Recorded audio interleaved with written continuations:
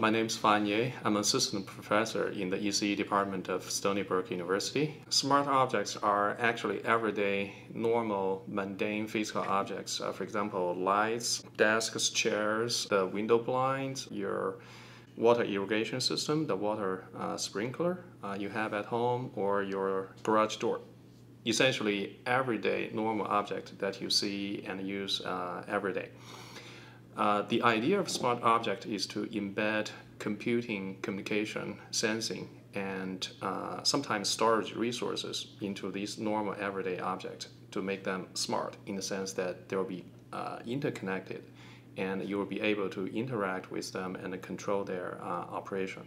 So in the next decade, it is expected that 20 to 50 billions of these so-called smart objects or Internet of Things will be embedded really pervasively into our surrounding environment everywhere to make our homes, make our offices, make our infrastructure like airports, road networks, all these things smart to give us new services and functionalities that we're not able to imagine today.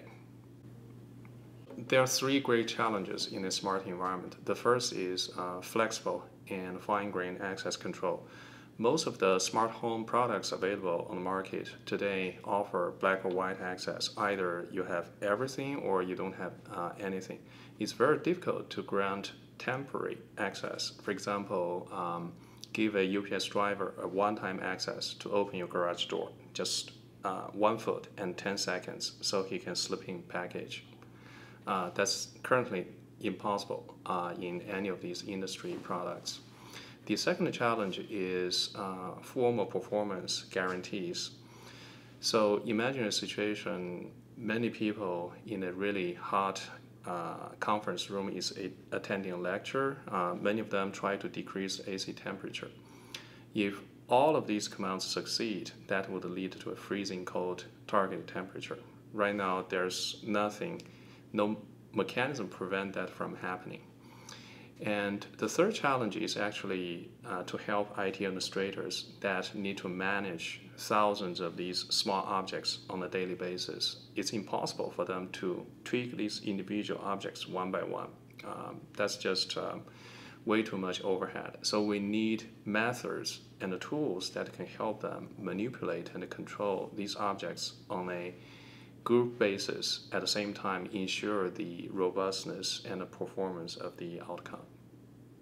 Those are very critical challenges if we really want a smart environment, and my team is currently developing solutions to address those challenges. We're going to embed secure and fine-grained access as a first-class citizen in a new hardware-software architecture to provide flexible access control. We're also trying to define what are the formal semantics of different performance guarantee properties and create mechanisms to support them.